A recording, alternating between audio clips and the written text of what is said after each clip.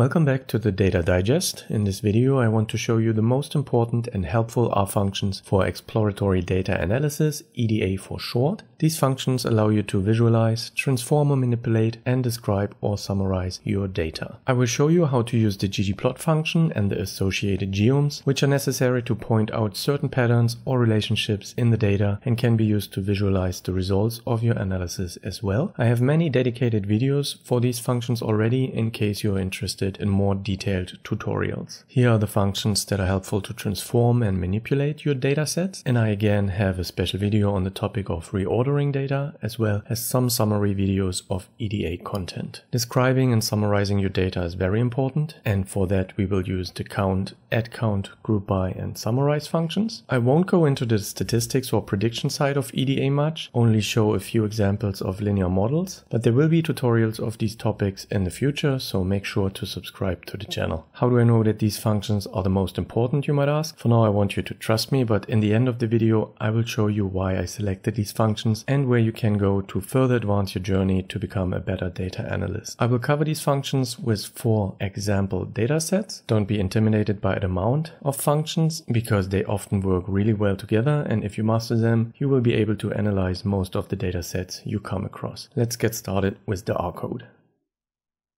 Let's start with the mtcars dataset. First I remove every object from the R workspace and then I load some packages and I set the general theme to theme light. There are several ways how you can inspect the dataset. Head will give you the first 6 rows or first 6 cars and all the columns. The str or structure function tells you that there are 32 rows overall for 11 variables or columns, and then it tells you that all of the columns are numeric. Glimpse does the same but a bit more organized because it spells out the rows and columns directly, and with the view function you can open a separate tab and scroll through the dataset. The summary function also provides some insights because it gives you the min, max values, the mean, median and the other 2 quartiles of each of the variables when they are numeric. For categories it would just count the number of entries, and the problem with the cylinder category is that the average doesn't mean a lot. When you have 4, 6 and 8 cylinders you would rather want to see how many you have of each. When you have a 0 and 1 coding, like for AM, which is the transmission, either automatic for 0 or manual for 1, then the mean gives you the proportion of manual transmissions, which is the average of zeros and ones, in this case indicating that 40.62% of the entries are ones or manual gear changes. Now if you want to know the number of cylinders in a dataset, you could use count and it gives you the n of each category. You could sort it by decreasing n and then you would see that 8 cylinders is most common relatively in a dataset.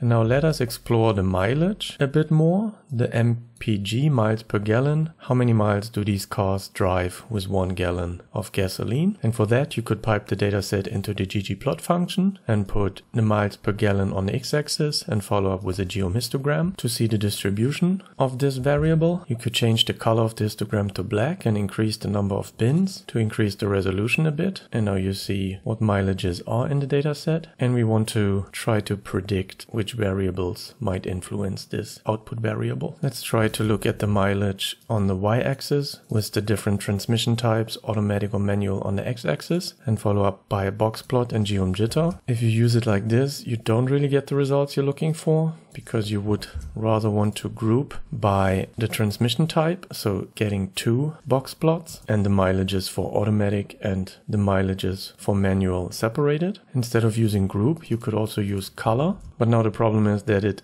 thinks these colors go from 0 to 1 on a gradient and are not 2 separate categories. And to change that you would use the factor function around the AM variable, and now it knows that these are 2 separate entities. And here would look like manual gear shift gives you a much bigger mileage, and that cars with automatic transmission get fewer miles per gallon. Keep that in mind, we will look into that later. And another variable we would look into to predict mileage would be the number of cylinders. Here again as factors to not get a gradient from 6 to 8 but 3 different categories, and here it looks like the more cylinders you have the smaller your mileage gets. And the reason why I'm using geom jitter instead of geom points is that with geom points you would get the points all exactly on the same number as the cylinders are, and then they would overlap sometimes. When you plot the MPG versus the weight of the cars, you can see this relationship or this trend that the heavier your car gets, the fewer miles you would be able to drive per gallon of gas. We could add a trend line with geom_smooth, and we can force this trend line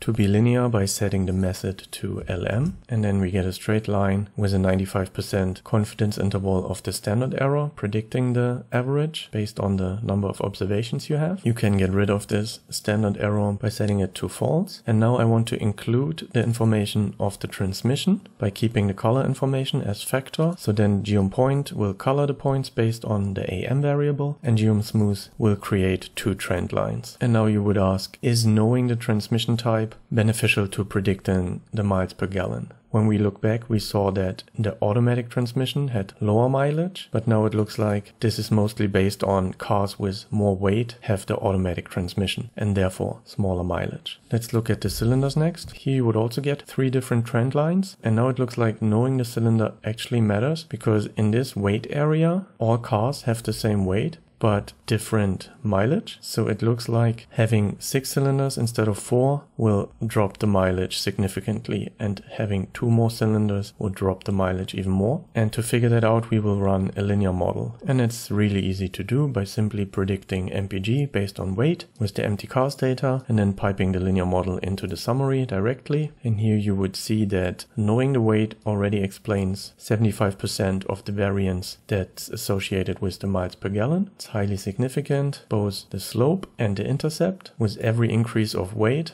you lose roughly 5 miles per gallon, and that's what this line represents. It has a slope of -5, so we will be looking at the R² value to judge whether our model improves by including more variables. And if you add the transmission to the model, you will notice that the variance explained hardly improves at all, which means that this model is not better than this overall model, which also makes sense from a mechanical point, because on average people changing the gear will do it as good as automatic changes. Some will switch the gear early to save some gas, some will switch maybe too late to accelerate a little bit faster and use more gas. And you would also see that on the summary that the AM estimate is not significant. But this is different when it comes to cylinders. Here, the variance explained does increase, not much, but from 75% to 83%. And you would see that the cylinder term is significant. And with every cylinder you increase, your mileage goes down by -1.5. So in the plot, for the same weight, increasing by 2 cylinders, your mileage drops by 3 miles per gallon. And then increasing 2 more cylinders, you drop another 3 miles per gallon on average. Which makes sense, because more cylinders, that's where the gas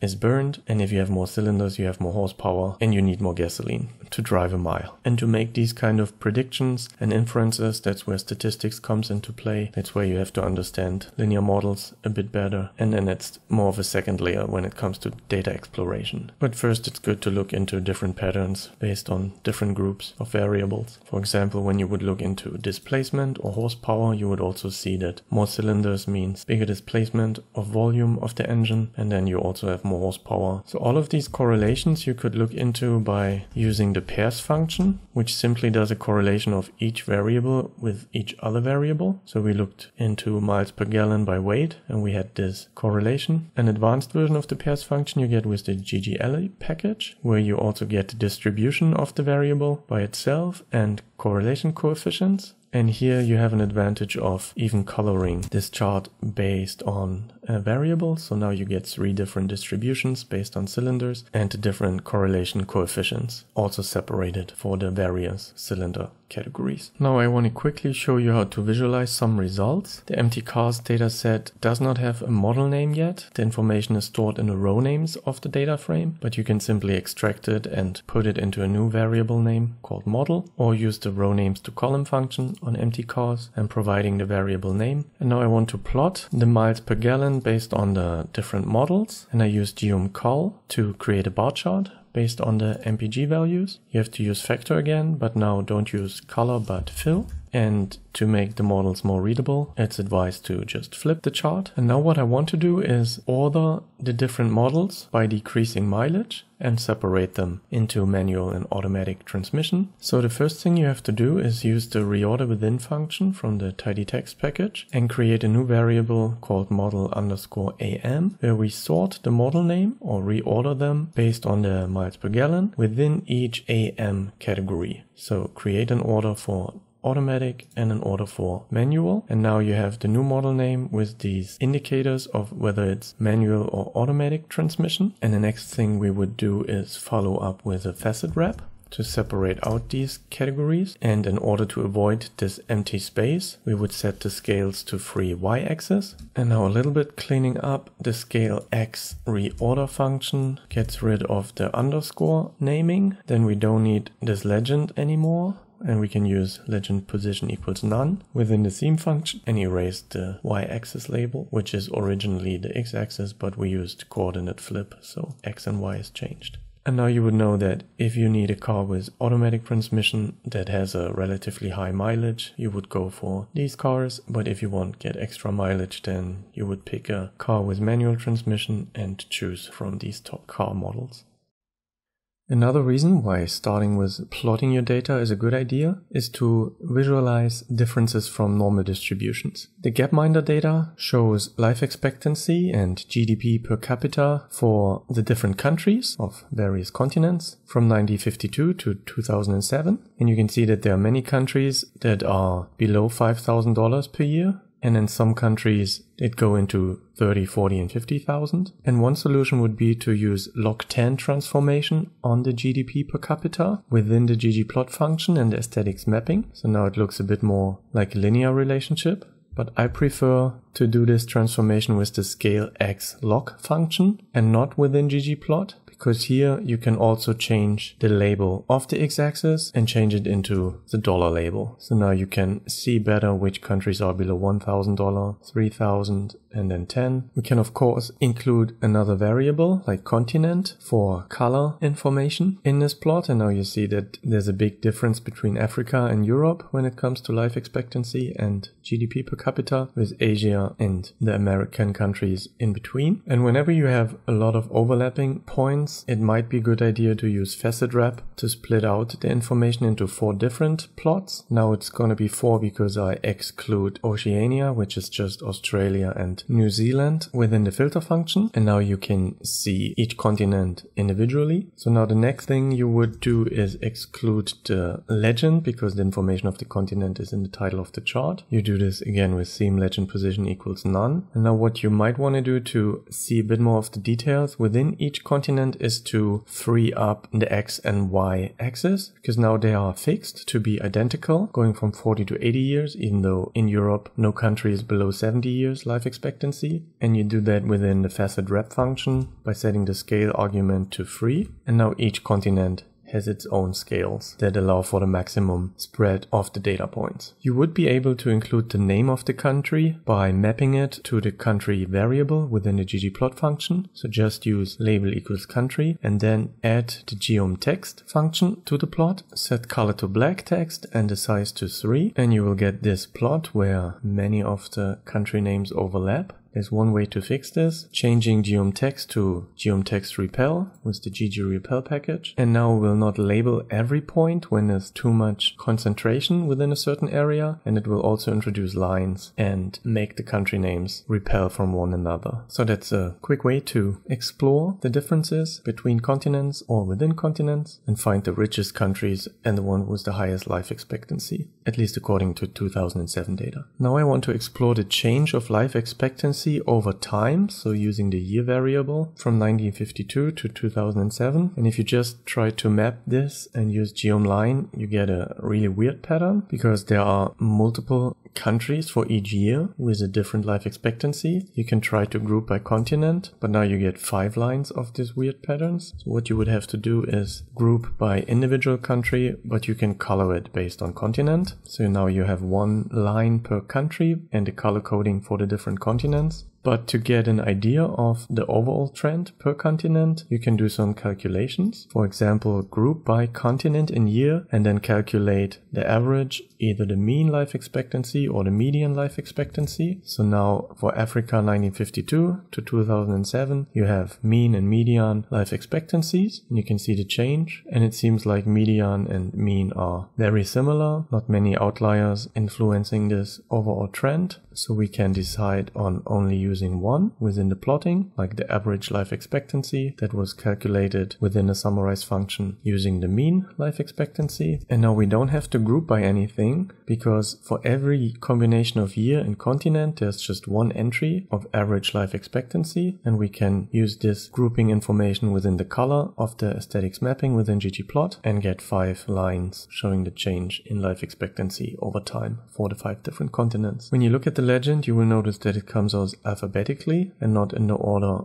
of the continents according to life expectancy. So what you have to do if you want to get the legend in the exact order of your plot, after you summarize the results, you see that continent is a factor with these alphabetical levels. You have to ungroup this results table and then mutate to change continent into a different factor with the FCT reorder function, where you now change continent into the order of average life expectancy. So if you run this code, you again get continent as a factor, but last value now comes in the order that's not alphabetical anymore, but goes from Africa to Asia and not from Africa to Americas. So this plot is now perfectly aligned with the legend. If you want to add some more details to this change over time, you can use box plots and geom_jitter to see how these different continents played out over the years. But now you would notice if you put continents on the x-axis and use facet wrap based on year, it's not too easy to see the trend. So you would switch that and now use facet wrap on continent and include year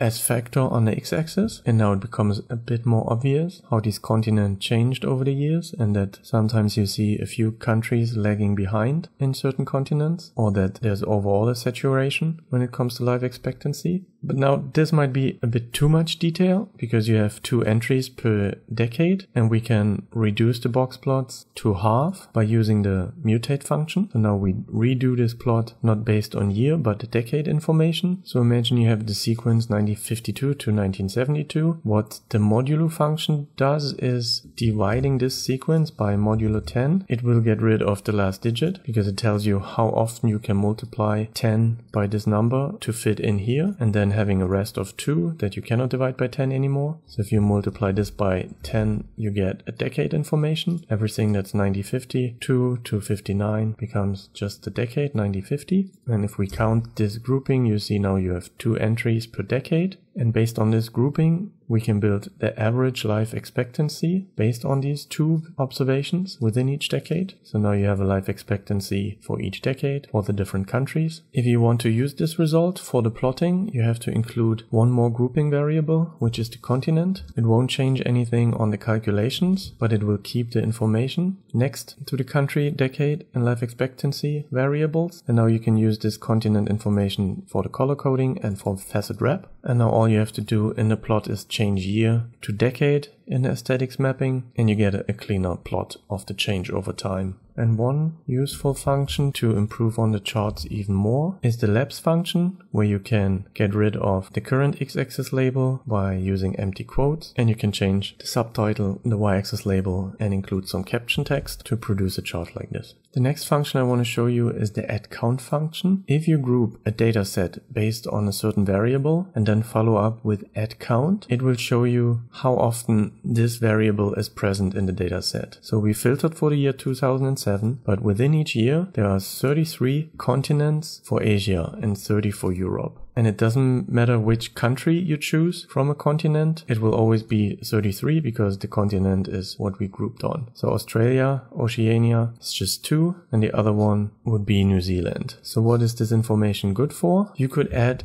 a weighting to this add count function to summarize the population of the continent. So now it won't tell you how many observations you have from each continent, but it will add up the population from each country within the continent grouping, and then it will replicate this. So for Africa, you have 930 million over a population. And this information is now kept for Algeria and Angola because they're both from Africa. And what we can do here, we can first change the name from N to continent population. population, and we can calculate the percent continent for each country based on the country population divided by the continent population, and then arrange in descending percentage. And this would quickly give you the information that in this dataset, Australia is 83% population-wise of Oceania. China, with 2007 data, 1.3 billion population, is 34% of Asia, followed by India, 29%, etc. You could use the top n function to only get the top 4 countries of each continent, and you can use this result to produce a chart like this. All of these functions we've seen before. So within a mutate, you do the reorder within to get the top 10 countries from the 4 different continents, excluding Oceania, based on overall population. We add geom text again after using the bar chart, geom call function, using coordinate flip, scale x reordered, and then facet wrap based on continent. And now you would see population-wise, Asia is very skewed towards China and India, at least in 2007, and America, United States have a third of the whole population, followed by Brazil, Mexico, Colombia, and in Africa you have Nigeria on top, followed by Egypt and Ethiopia.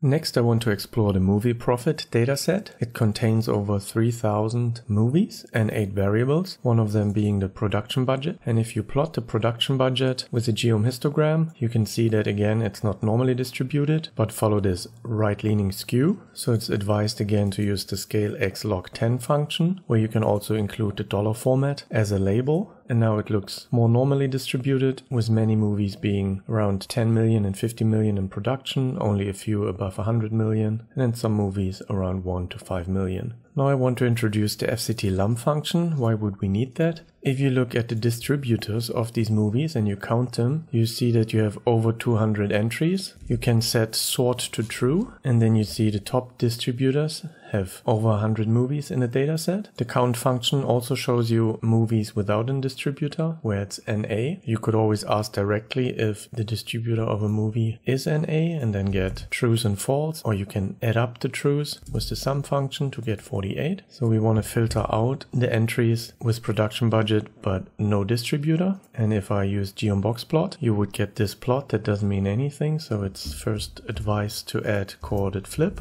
Now you at least get an idea that there are many different distributors and the box plot of their production values. But what we want to do is group all of them together and only show, for example, the top 10 and group the rest in other, which the FCT lump function would do for us. So first we would use mutate to create a reordered version of this with the FCT reordered function. Distributors now have a level according to the production budget. So you can see the median production budget decreases from top to bottom. We used the dollar format on the y-axis, and with coordinate flip it became the x-axis. Now we will use the FCT lump function. So the FCT lump function would keep the top n distributors and group everything past that into an other category. So if you run this code up until here and then look at the table of the last value distributors, you now see the distributors with the most movies, and then there are over 1,000 movies now grouped into the other category. And if we plot this, you can see the top 10 distributors and then the production budget box plot of the rest. Very useful function when it comes to a data set that has many categories. So now you could also include the genre information, use that as a fill, and use facet wrap distributors after using the FCT lump function again on 8 to create a chart where you would see the production budgets for the top 8 distributors plus others. So now you could detect patterns where maybe MGM spends more money on action movies compared to the other genre. Paramount Pictures spends very little on horror movies. Disney doesn't produce horror movies at all, it seems.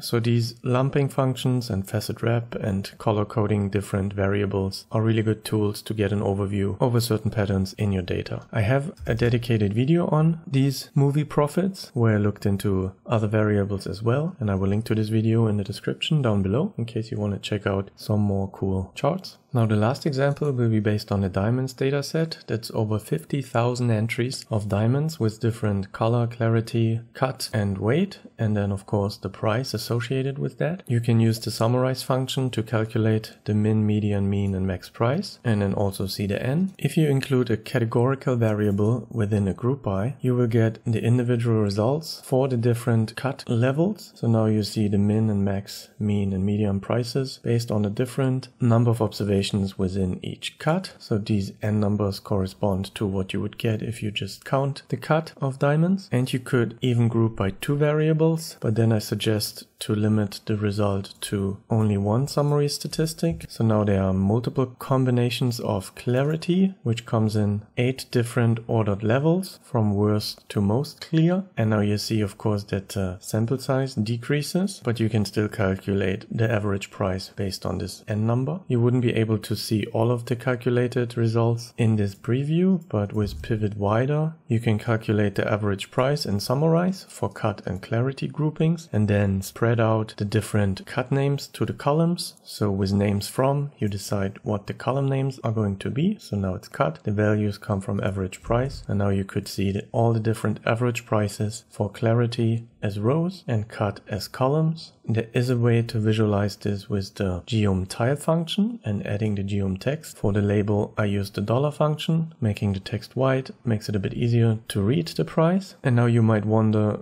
shouldn't there be a clearer pattern where with the better cut and the better clarity the price should increase on average? And there's a slight tendency to see that usually the more you go down or to the right it becomes brighter, so higher prices. But we will now investigate this a little bit further. Because when it comes to price, of course, the weight of the diamond has a huge influence. And now I plotted 53,000 dots with the different cut information as color. And now I want to add the geom smooth, which confirms this trend of higher weight, higher prices. And now I want to know if the cut gives us additional information towards predicting the price based on weight. I will also filter out any diamond that's above 3 because there's not much data there and we would get a better resolution on these dots. But I will drop the geom point function and just look at the geom smooth, which will now be created for all the 5 different cuts. And here you can see the trend that up until a weight of 1 carat, the lines are very similar, but then towards 1.5, you can see that fair and good cut clearly produces lower prices, and the yellow line for ideal is always on top. And then when it comes to 2 carat, the differentiation decreases and the prices on average become quite similar. So then the weight becomes more important again. And here I used guides color reverse again to put ideal on top and fair on the bottom, and changed the background to theme gray. Now you could do the same for clarity to investigate the influence of the clarity of the diamonds, and you would see a similar pattern that the more clear the diamond is, the higher price you would get, especially after 1 carat up to 1.5 and 2, and that the lowest clarity produces way smaller prices. And with feathered wrap you could include another variable to look for these trends for clarity differences within 4 different cuts. I excluded fair because there was not enough data to produce these lines, but overall they look quite similar.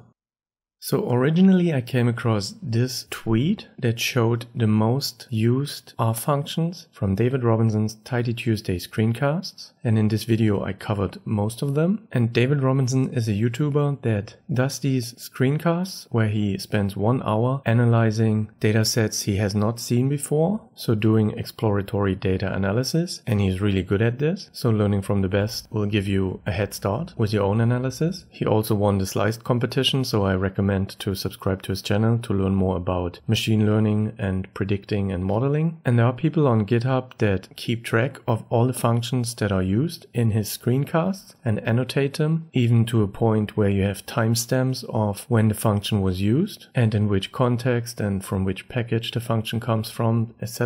There was also an article published on R bloggers that showed the most used packages that were used for the Tidy Tuesday project, and then went into which functions of each package were the most used. So I will link to this blog as well, and you can get familiar with more functions that are useful for exploratory data analysis. And as I mentioned, on my channel I have a playlist explaining more R functions, as well as tutorials on visualizations where I go into detail on many of the different geom functions. So feel free to check these out as well. Until next time, here at the Data Digest. Bye bye.